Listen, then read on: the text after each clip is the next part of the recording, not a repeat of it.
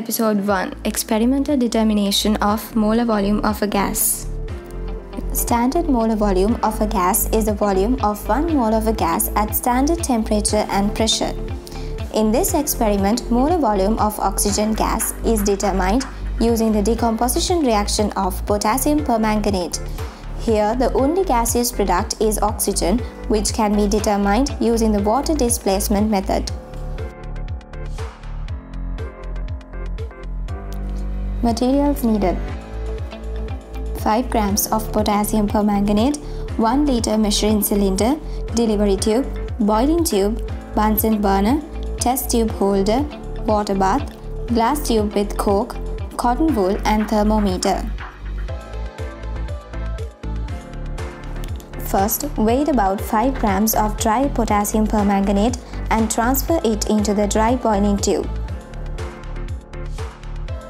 Then, insert a cotton wool plug closure to the top of the boiling tube in order to avoid the evaporation of potassium permanganate.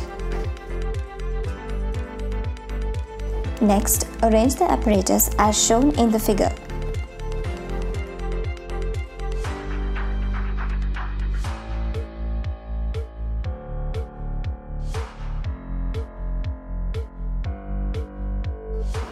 Measure the initial water level of the inverted measuring cylinder and record it.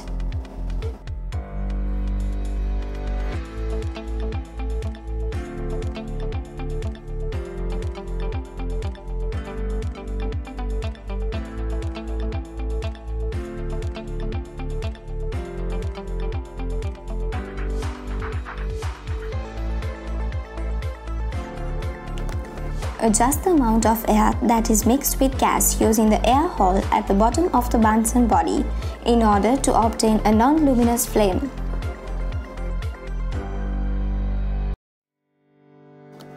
Gently heat the boiling tube until the amount of water displaced due to oxygen gas is about 350 to 400 cubic centimeters.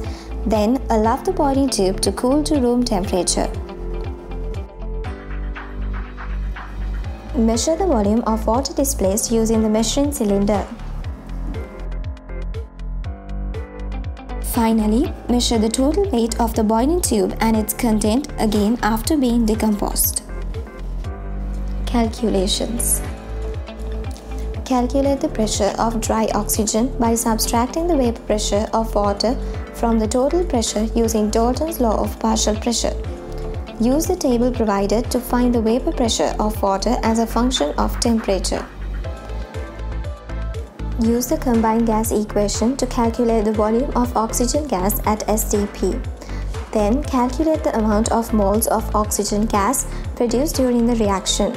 Finally, you can calculate the molar volume of oxygen gas.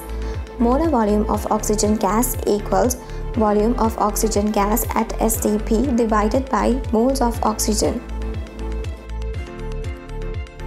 In this episode, we've learned on how to determine the molar volume of oxygen gas and relevant calculations on it.